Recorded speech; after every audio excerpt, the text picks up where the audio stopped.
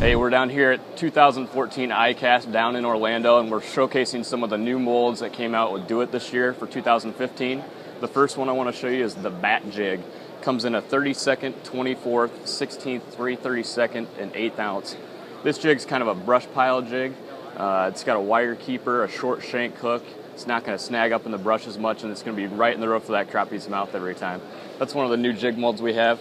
There's also going to be a round head Pro mold, which will come in 32nd, 24th, and a 16th and 3/32nd. There'll be 4 cavities each of those, so you'll be able to pour them out fast.